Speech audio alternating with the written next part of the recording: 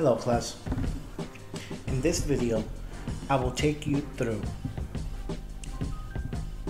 the effects that changes in the price of a product have on short-term profits and long-term profits in a competitive market.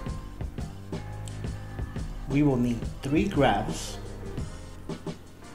The graph in the middle, graph B, depicts what is happening in the short run and the long run in the market.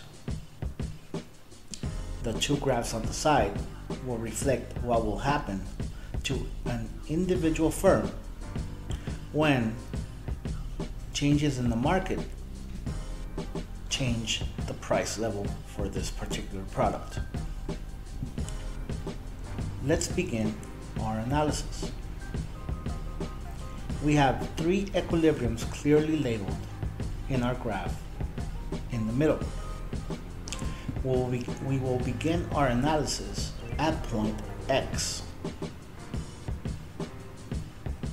This is our first equilibrium. Now, let's pretend there is an increase in demand. So we will go from having D1, which is shown on this graph, to going to D2. Maybe this product got more popular. Either way, whatever happened, this is going to have a positive effect on demand, which is going to shift it up, or more correctly, it's going to shift it to the right.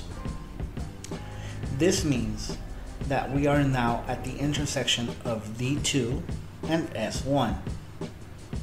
This point is labeled as Y on the graph.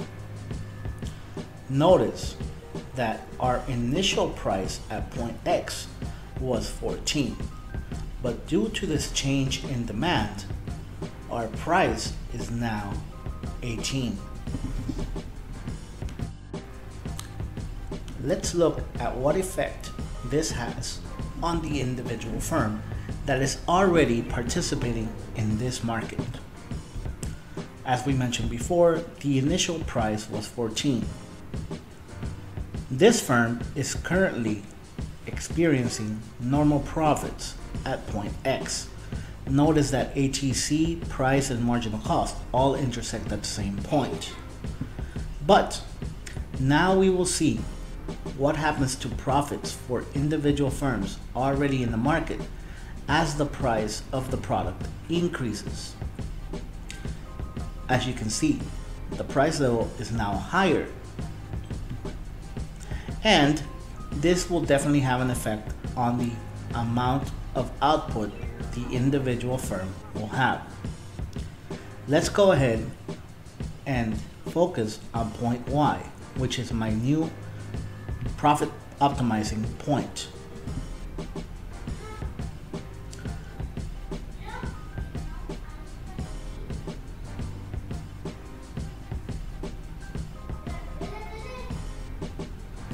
At point Y, we will see our new profits are going to increase from having a profit of 0 to now having higher profits.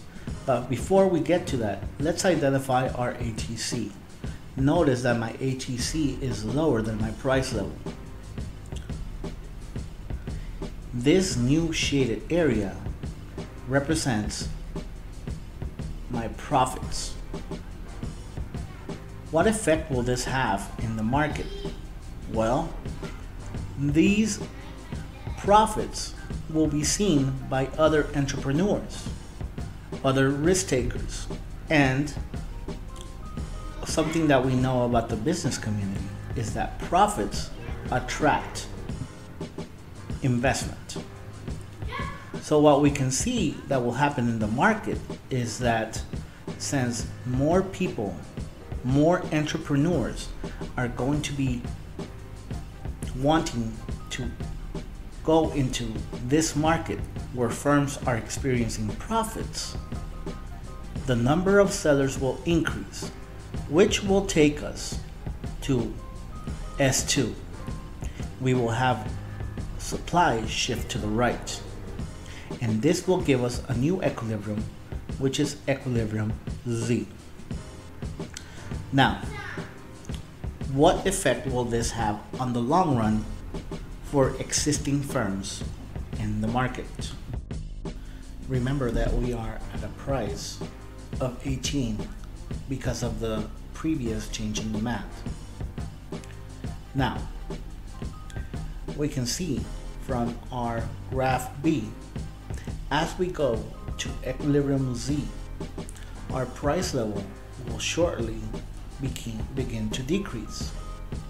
What this means for profits is that as prices keep dropping, we will eventually start seeing the profits that individual companies hold start to be reduced, because now there's more competition in this already competitive market.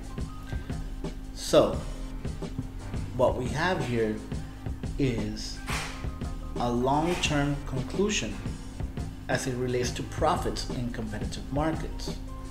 The main idea here is that in competitive markets, profits can only be seen in the short run.